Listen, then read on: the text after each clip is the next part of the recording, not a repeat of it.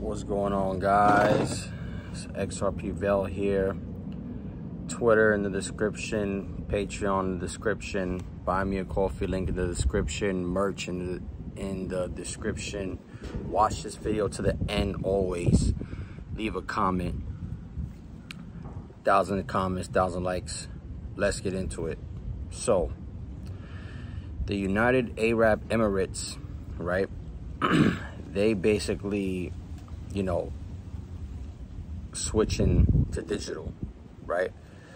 So with that being said, they issued their first digital payments license.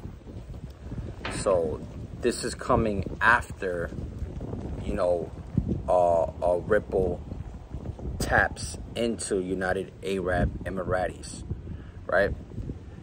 So after they made the deal with them about a couple months ago, now Qatar issues first digital payment license, okay, in the United Arab Emirates.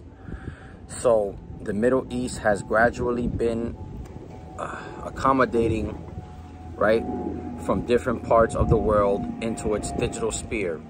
Ripple's partner Triangolo recently announced its expansion into the region last week.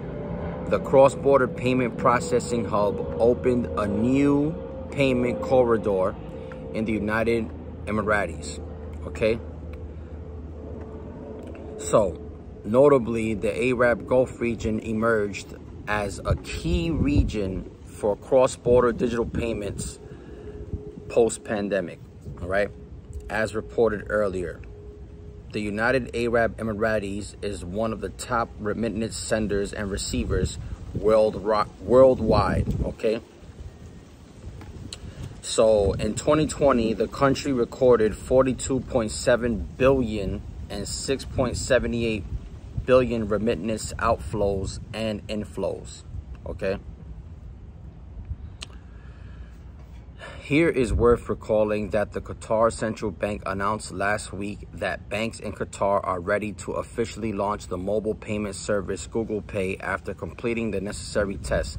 Notably, all global digital wallet services for cards like Apple Pay and Samsung Pay are now accepted in Qatar. Okay? So now you see how they're using, like, they're talking about like Apple Pay and stuff like that. So, you know, they're starting to accept that over there now. And like how we, you know, we have Apple Pay here in America and stuff like that. So most likely that's how the central bank digital currencies are going to be rolled out. It's going to be through, you know, Apple Pay, through the phone.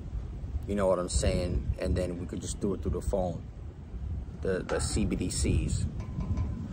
But unfortunately, for some people, it's not going to work out for them because, you know, I'm going to have my Ledger and I'm patiently waiting for the Ledger Visa card.